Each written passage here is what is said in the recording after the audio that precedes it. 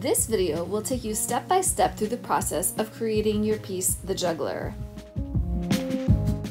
The materials you will need are the picture you've chosen for your person who's going to be juggling, the spheres that you drew and shaded. You should have about 6 to 10, a glue stick, a pair of scissors, and an X-Acto knife if you have one. If not, scissors is fine. Gather your materials and I'll help you get started. The very first thing I'm going to cut out is going to be my spheres. I'm going to use my scissors to do this. I find that the best way to cut out a lot of small things from a piece of paper is to remove the paper from my sketchbook and then to cut out around each object. So here you can see I'm cutting out each square, just kind of making a pile of them and removing the excess paper. And I'm just going to cut out each of the squares into about a rectangle or a square shape. And then I'm going to go back in and cut all the way around the edges. That way I don't have a lot of extra white paper kind of flapping and getting in my way as I'm cutting around them.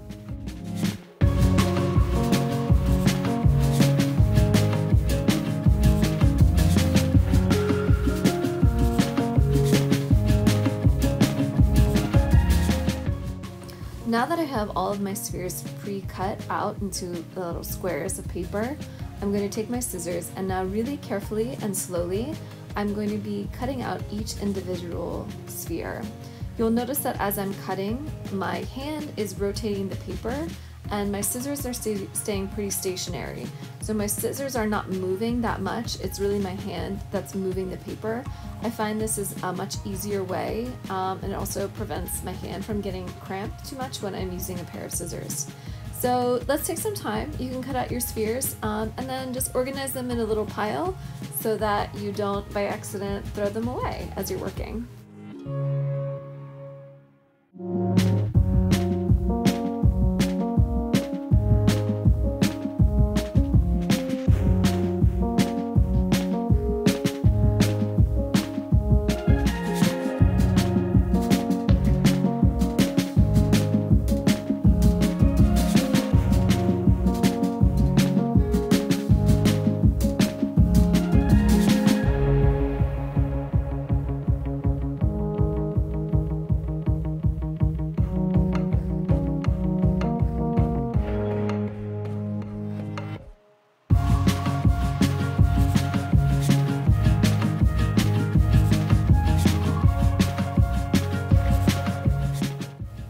Now that my spheres are complete, I'm going to get started on cutting out the person that is going to be juggling all my spheres in my collage.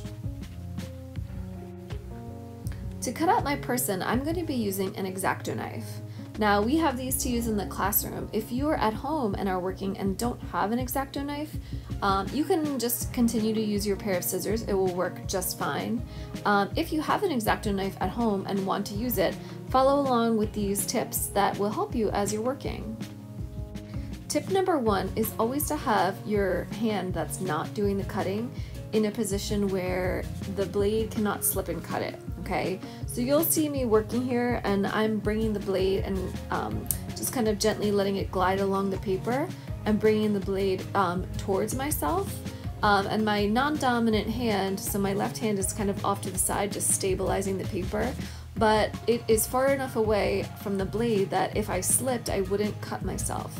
Okay, so you always want to be really, really careful and working really slowly and just making sure that your hands and your fingers are always out of the way for the blade if it potentially slips.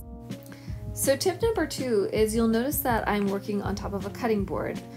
So the green board that is underneath of my cutting area is a board that's made especially to kind of protect my tabletop surface. So if this board was not underneath of my paper and I was using my X-Acto knife, I would be making small cuts into my tabletop surface, which would ruin that tabletop surface. So you always want to make sure you have some kind of cutting board underneath of your surface if you're using an X-Acto knife. So tip number 3 is that I'm working in sections. So I'm working in sections that are about 2 to 3 inches at a time and then cutting and removing the paper away from the body. And this just really helps me to ensure that as I'm working, I am getting a nice close cut towards the body. I'm not going or rushing too fast, and that it looks good.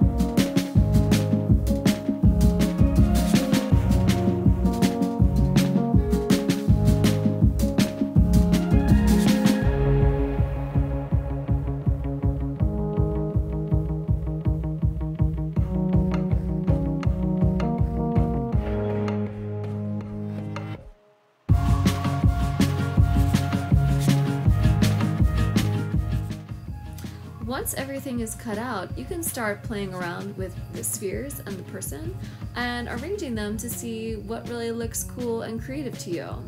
Remember, you only have to have 6 of the spheres, so if you don't want to use all of them, you definitely don't have to. Play around with the positioning and the height of the spheres and come up with an orientation that looks really cool to you.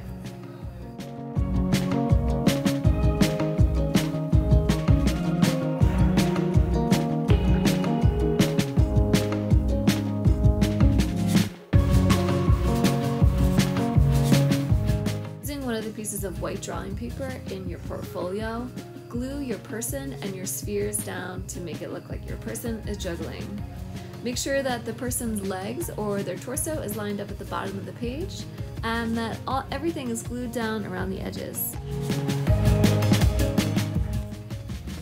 And that's it, you're done. Great job creating your juggler. Hope you had fun and see you next time.